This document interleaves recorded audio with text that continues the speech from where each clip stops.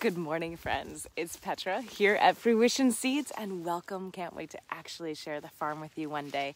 And in the meantime, so glad we can share it here and now. So this is live Q&A. Welcome. Every Saturday, I'm hanging out here between 9:45 and 10:15-ish. So jump on in and don't be shy. Today, I'm so excited to tell you about Austrian winter peas and how delicious they are in the cover crop around me. I'm also excited to share with you this beautiful collection of brand new varieties for 2021. And in the meantime, before I get ahead of myself, I love to begin and end all of our live Q&As with some words. And this morning, words from Vandana Shiva. It is not an investment if you are destroying the planet. Again, Vandana Shiva. It is not an investment if you are destroying the planet. I share that with you, especially this morning, because perhaps you have heard about the strikes in India. And if you haven't heard, I'm excited to learn so much more. But here's the thing, right now in India, 250 million people are striking. They're striking because a few weeks ago, 3 main pieces of legislation passed that make it impressively difficult for small farms to exist, much less thrive. And as a result, with 60% of the Indian population actively involved in small agriculture, 250 million people are striking. And what's striking to me about this, 250 million people, that's just mind-numbing how much cohesion and collaboration and vision they have. But also, I was like, wow, that's a lot of people to care about food, and 60% of the Indian population actually is involved in agriculture. That's amazing. I'm not sure what percentage it is here in the United States. Certainly there's not that many people involved in agriculture, and certainly that many white people making laws and legislation. And then I thought to myself, wait a minute, hold the phone. Every day that we eat, we are involved in agriculture. And if we think that agricultural law is not applicable to us and not worth striking for when it is insidious and enriching the people who are already the richest on the planet, which is very accurate, then there's something really wrong. Why are we not in the streets, friends? Stay tuned. We're figuring out ways to stand in solidarity with our Indian friends striking, and also finding deeper ways that we can be supporting each other as agricultural citizens of this planet. So that is why the brilliant Vandana Shiva, our opening quote is her this morning. It is not an investment if you are destroying the planet. So yes, let's dive right in. And this is live Q&A, so don't be shy. I love to hear your questions, and I love to learn. I learn as much from you as you learn from me. And so first, I would love to begin with this lovely situation in my hands. These are Austrian winter peas. And this is a cover crop that I am surrounded by. And so this is winter rye and also winter Austrian peas. And so the peas are actively fixing nitrogen, putting nitrogen into the soil. Can we talk about that for just a moment? Peas and other nitrogen-fixing legumes take atmospheric nitrogen, so abundant, and transmute it into biologically available nitrogen in the soil. And in the meantime, they're delicious. So they actually, in peas, it's not just the peas, the pods themselves that are delicious, it's the leaves. And as the temperatures drop, sugar is nature's antifreeze. And so all of the starches that are in the fibers of this plant are turning into sugar. So it's turning more tender and also more sweet. So admittedly, I love cover crops for so many reasons, but certainly because they're delicious sometimes. It's at the top of my list. So yes, we've been making salads out of our cover crops for months now. I mean, for years, let's be honest. So, without further ado, I'd love to jump in, friends. And we have all of these gorgeous new packets for our beautiful new varieties, brand new for 2021. to share with you, friends. So I'd love to just go through and give you the laundry list of what I love about them. And I'll go pretty quickly if you want more story on any of them. Don't be shy. Just jump in the chat and say, wait, tell me more about Pianolo. Tell me more about Trombantino. Tell me more about the pink celery. I'd love to tell you more. So don't be shy. I love it. And I wanted to start with this cherry ember tomato because perhaps you remember a few months back, we actually were coming up with a name for this tomato, asked you all here on Facebook if what we should name it. And there's some wonderful threads from a few months back with literally thousands of comments. So cool. Everyone's submitting proposals for the name, and then we all voted, and it was really fun. So thank you for naming this tomato Cherry Ember. And indeed, it's a little cherry tomato with a lovely little heart shape. And then, oh my gosh, it's a red tomato, but look, it has these amazing metallic copper bronze streaks on it. It's so beautiful, and it's so delicious, very resistant to cracking, lovely trusses. It's a brand new variety developed by Phil Griffiths at Cornell. He's a public plant breeder. And of course, he developed this new variety on the shoulders of giants we stand. So thank you to the millennia of indigenous plant breeders, brilliant indigenous plant breeders who have domesticated and been selecting tomatoes for millennia so that Phil could just cross a couple heirlooms and make a really awesome new variety. And Sophia asks, hi, Petra, is cherry ember as sweet as sun gold? There is no tomato that I found that is as sweet as sun gold. Because here's the thing, sun gold is sweet, but it's not super tomato flavor. So what I love about sun gold is its sweetness, but I don't love that it's kind of unilateral in that sugary sweetness. I love tomatoes that are sweet with great tomato flavor. And so that is much more cherry ember style, where it has rich, deep nuances of tomato-ness, and it's super sweet. So is it sun gold? No. If you want our sweetest tomato that has the least tomato flavor, grow Honey Drop. It's still the best of both worlds because there's lots of rich tomato flavor, but Honey Drop is our sweetest cherry tomato of all time. Now you know. And what kind of resistance does cherry ember have? Great question, Michael. Cherry ember has no disease resistance. If you're looking for disease-resistant Septoria leaf spot, early blight, late blight, here are the 4 tomatoes that we have that are incredibly disease-resistant. You want Coyote, Chiapas. Those are 2 varieties that are cherries. Coyote is yellow, Chiapas is red, and then Brandy Wise, not Brandy Wine, but Brandy Wise is a great big red slicer that has Brandy Wine and her parentage, but also a disease-resistant parent from Cornell. So it has all of the best of both worlds, that delicious heirloom flavor plus the disease resistance, as well as Summer Sweetheart, which is a little saladette style. That is super sweet and also really crack resistant. So yeah, if you're looking for, and there's a few other varieties that have some semi-tolerance of diseases, but alas, a cherry ember is not one of them. And Chuck says, hello, a few months ago I assembled a hugelkultur mound and I already have potatoes coming up. However, wanted to ask if you have any experience or knowledge with strategy or advice for success. Yes, I love and have made many hugelkulturs. And so much depends. But if you didn't already, I would keep feeding it, and also just grow plants that pretty much grow themselves. And potatoes are a great one, where if plants need a lot of tender, loving care, hugelkultur is not a great strategy for them. But something like a potato, something even like a cucumber, honestly, or even just scattershot, like lettuce mix. And if you're happy to just go in and forage on it, you're going to be happy. If it's a tender eggplant that's I don't know, that seems like a little bit less consistent and awkward in terms of watering, and our nutrients are here, but not consistently over here. And so if it's a finicky plant, it doesn't want to thrive.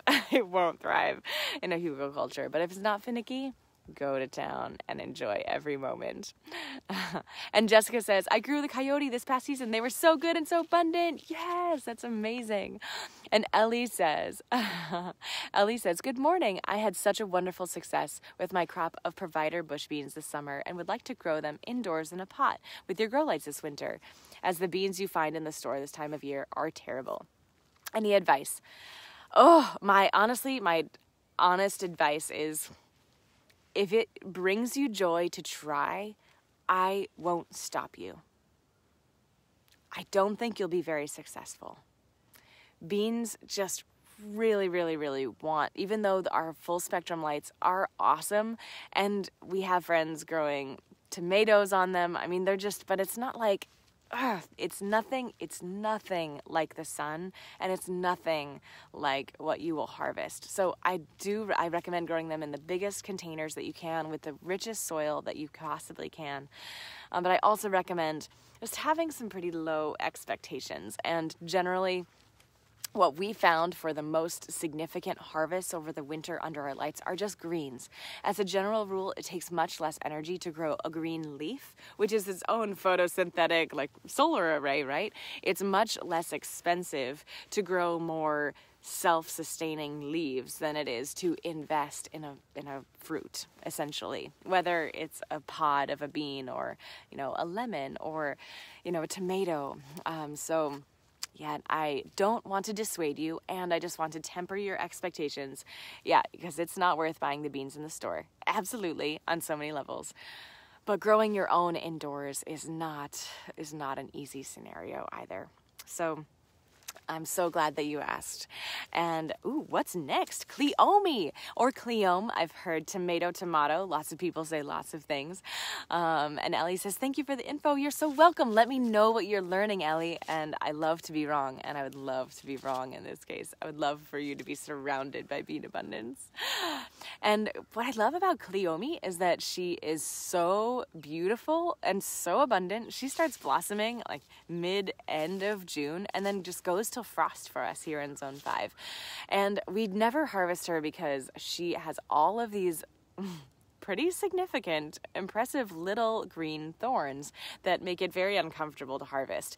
By that nature, she also is very uncomfortable for deer to eat. So Cleome is one of the most deer-resistant plants that I have found. So if you're concerned about deer in your life and you want to grow flowers, Cleome is your friend. So yes, now you know. And your deer might be disappointed, but your beneficial pollinators will lose their minds and be so grateful for you. And here's a brand new carrot we're sharing, Yellowstone. And we love Yellowstone because, there's lots of different colors of carrots. But here's the thing, most of the time, a colored carrot is being selected for its color rather than her flavor. So there's lots of different colors of carrots, but they're not usually as delicious as just a classic orange carrot. So we've been trialing lots of different types, and Yellowstone is the best of both worlds. She glows gold, and she has lovely sweetness and rich carrot flavor. So yes, Yellowstone, exception to the rule that rainbow carrots aren't as delicious as orange carrots. So now you know, and enjoy every bite. Oh, and she's yellow too. This teddy bear sunflower is a dwarf. She's compact. She's only about this tall. And I'm not standing up. She's only about this tall. So she's delightfully short. And look at all those petals. And sunflowers are edible. If you didn't know, I just learned this a few years ago. Sunflower petals are edible. And look how many petals are on these sunflowers. So yes, teddy bear, so aptly named.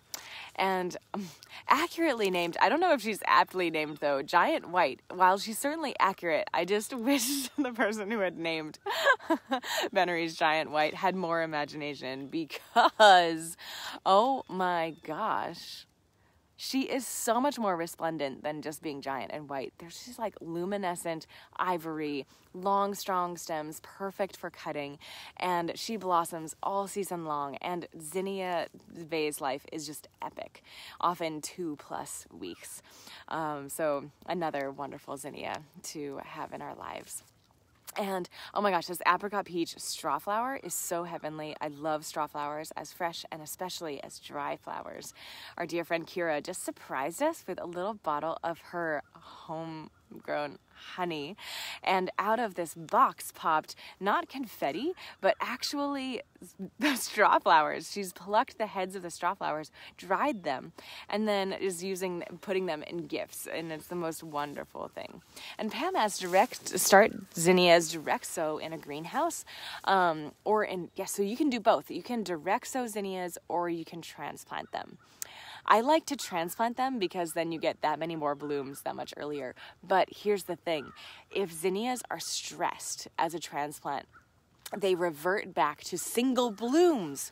So these, they're like dahlias, right? Look how many petals are on this zinnia.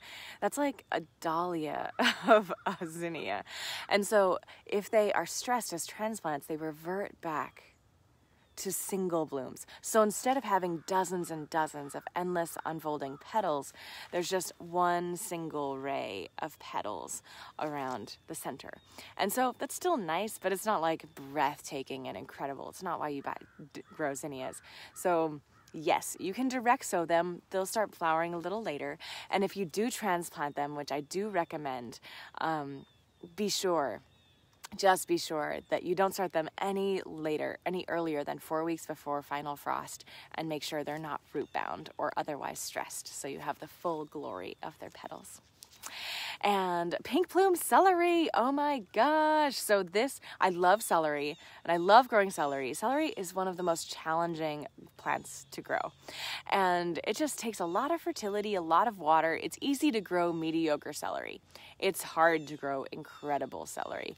So our friend Christina actually introduced us to pink plume, and I just love her, and she preferred it as this bouquet of flowers. And in fact, oh my gosh, it's just so beautiful.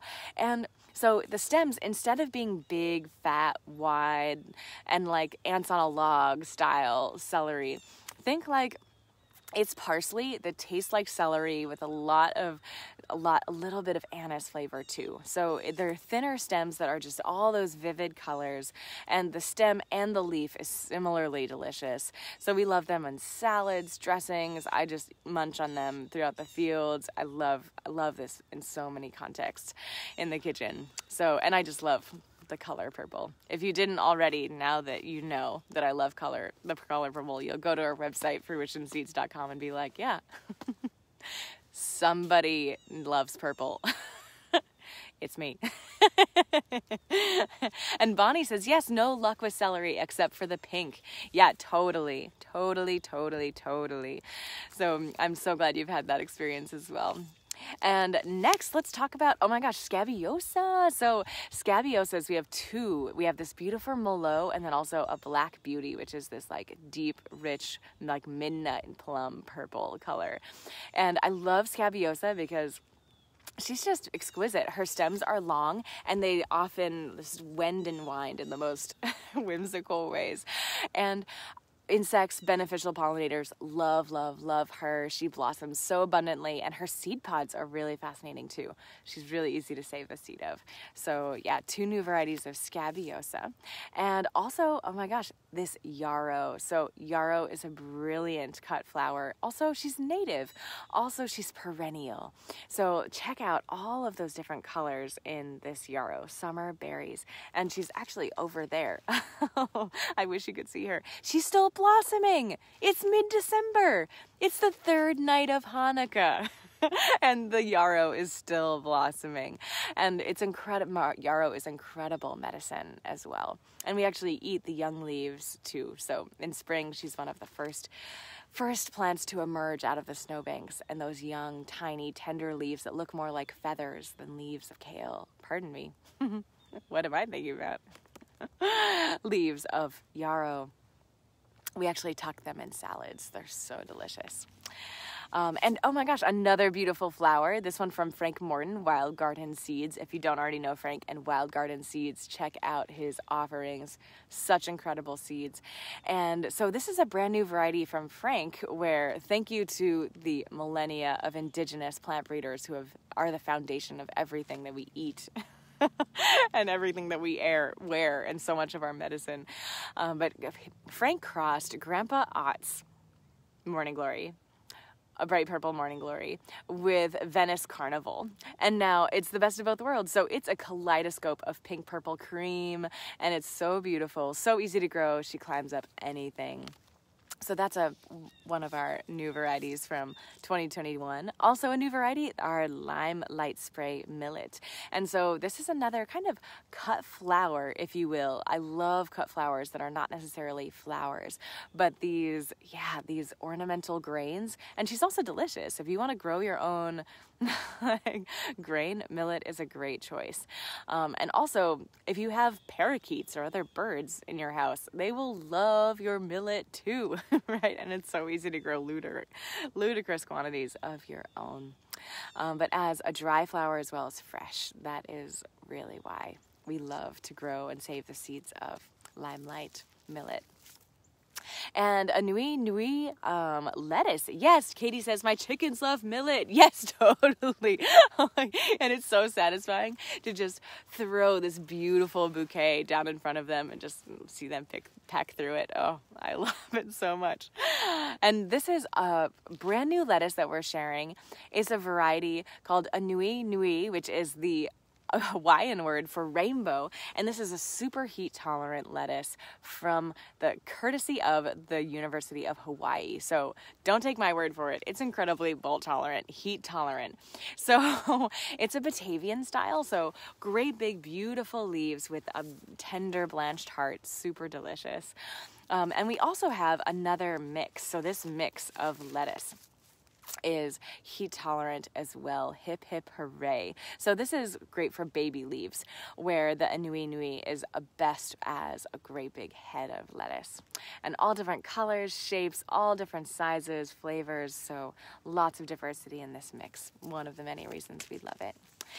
And oh my gosh, a new spinach. This is the most cold hardy spinach that we have yet found that is open pollinated and heirloom. So it is called Giant Winter, and indeed we're about to harvest our third cutting of it, and it's going to be delicious all the way through May, and I can't wait for you to enjoy it as well. And Richard says, how tall will 10 fingers of Naples and Italian heirloom plants grow? We're in Boulder, Colorado. Sending love to Boulder and the Flatirons, planning the greenhouse planting for next year. So Italian heirloom is indeterminate. It's not going to stop. Trellis it fully. And 10 fingers of Naples is semi-determinate. So it's still going to get 5 feet tall, and it's going to continue to blossom throughout the year, like all summer long, but it does have this big crush of blossoms and fruit all at once. So it's not fully determinate. It's not going to grow, so it's still going to be significant in terms of trellising. But yes, 10 fingers, semi-determinate, Italian heirloom, fully indeterminate. So, oh my gosh, just a few more varieties left.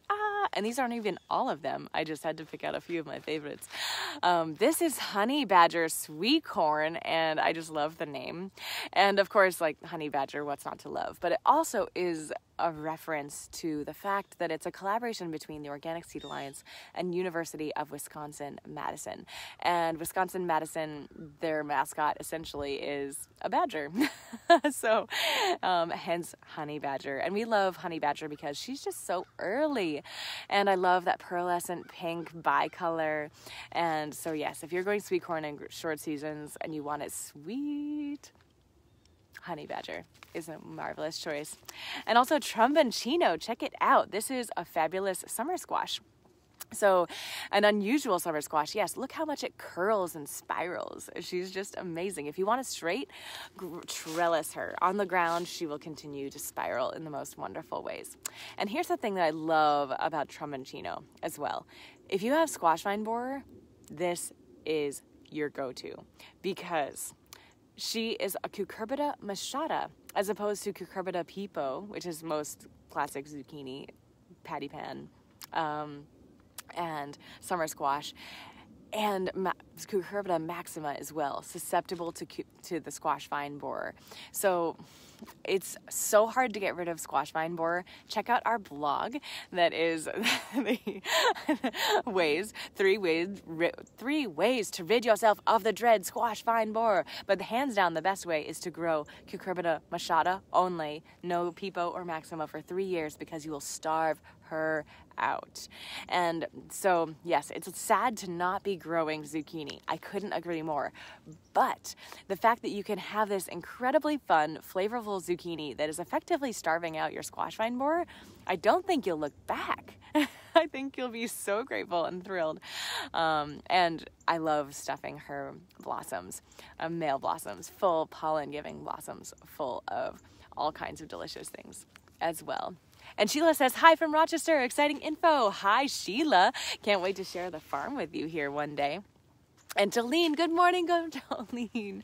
Have you tried zucchini rampicante? It's a Cucurbita machata. Also, how is Trombantino different? Oh my gosh, I don't know zucchino rampicante, and I am about to Google this as soon as we are not live. So, oh my gosh, feel free to send me some pictures or any other references you have to it, Jolene. I am not familiar, and I can't wait to hear everything about it. Oh my gosh, we can be friends. Let me count the ways. So there's just a couple more new varieties for 2021. And yes, another tomato. This is an heirloom from the Vesuvius region of Italy, Pianolo del Vesuvio. And it is an incredible paste tomato. It's quite small and has this lovely dimple on the end, and it is so flavorful. And here's the thing. Historically, these folks around Vesuvius have been harvesting her beautiful trusses and then hanging them, as you can kind of see, in all of, like, hanging them in these beautiful ristra-like trusses. And then that's how they store them historically, right? Before freezing, before canning. And so they last a very long time, just sitting there, hanging in your kitchen, and then deepening and enrichening their flavor. I don't think that's a word, but I think you know what I mean. And indeed, they are so delicious. And so, yes, Pianolo del Vesuvio. And of course, Italian heirloom, but let's talk tomatoes indigenous to Central South America, where they've been domesticated and selected for millennia.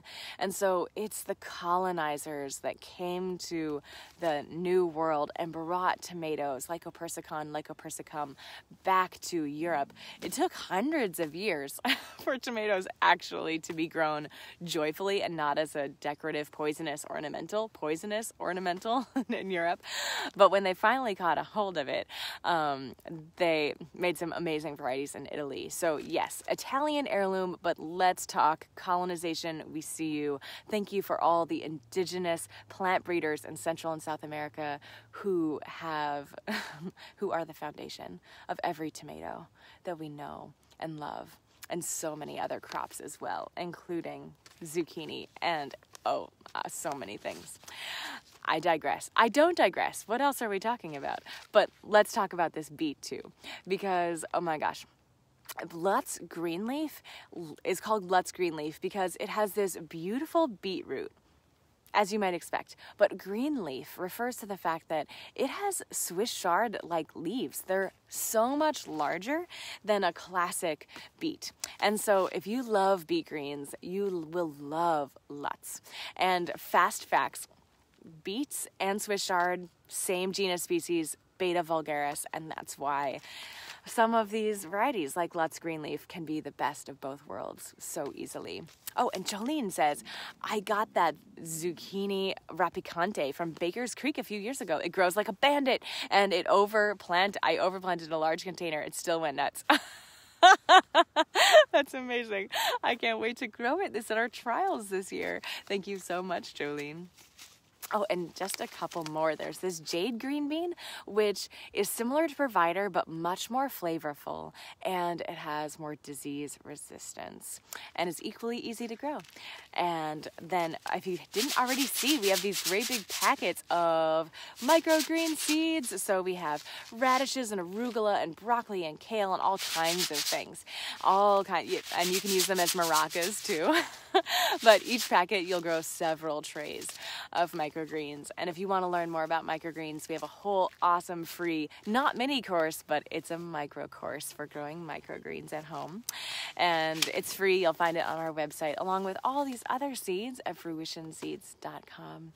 And friends, thank you so much for joining. And I apologize. Usually our live Q&As are much more popcorn style and this and that and talking about all kinds of things. And thank you for indulging me sharing our beautiful babies this morning. When people ask Matthew and I if we have children, we laugh and say yes, and great-great-great-grandchildren. And they grow us more than we grow them. And we're so honored to share them with you. So I love to share. And Michael asked, do you have a catalog online? Fruitionseeds.com. We have no paper catalog, but we have a beautiful online catalog that's actually going to be a lot more beautiful in a few weeks. We're working on a brand new website. Whoa, that is a labor of love, and it is so beautiful. It's so much better than our current site, but our new site, our current site, people are still like, you have one of the most beautiful websites, so get ready. But fruitionseeds.com is our website. And that is where you'll find all of these creatures and so many more. And we actually have a few more new varieties that are still getting germination tested, so stay tuned. And so I love to begin and end all of our live Q&As, all of our time together, with a poem, quote, story, something. And this morning, words from Vandana Shiva. It is not an investment if it's destroying the planet. Once more, Vandana Shiva. It is not an investment if you are destroying the planet. And I share these words with you, especially this morning, because right now, as we sit here together, it's so good to be together. There are 250 million people in India who are striking because 3 weeks ago, there were 3 incredible laws passed that make it incredibly difficult for small farmers to not just thrive, but exist. And so because 60% of the Indian population is involved in small agriculture, they're striking. They are striking. Look up the news if you haven't seen it already. 250 million people striking in India because small farmers are incredibly at risk right now from government not supporting them. And the amazing thing about me and thinking about this for me is that I was thinking, wow, 250 million people, like I can't even imagine 250,000 people like gathering around something in the United States, much less 250 million people. And 60% of people involved in agriculture in India, like it's less than 1% of people in North America that are involved in agriculture in any significant way. And then I was like, wait a minute, every one of us that eats, we're involved in agriculture. Like it should be this personal for us too. And I can tell you as a small farmer, as a small organic farmer, it is impressively difficult to exist. That our government so clearly is set up for big agriculture and big business to keep getting bigger and keep swallowing up and making small companies, farms, harder and harder to exist. And I know this way too personally. And I choose to talk about all kinds of other things and not these things. But if we want to talk about this, we can too, because we should be talking about it. It's incredibly difficult to survive as a small farm. And thank you for caring. Thank you for being a part of our Fruition family and making it possible for us to continue doing what we love to do. And we do it for you. And please dive in, learn more about India and the amazing ways that India is rising up. And 250 million people striking in India right now because they believe in small farms and small farmers feeding the world, because they are. So anyhow, thank you for being you. Thank you for caring, for growing, for sowing seeds, even if you never have sown a seed in your life every day that you eat. I'm so grateful that there are farmers and small farmers making this possible in the world. So sending so much love from our gardens to yours, friends. And in the meantime, don't be shy, and happy December.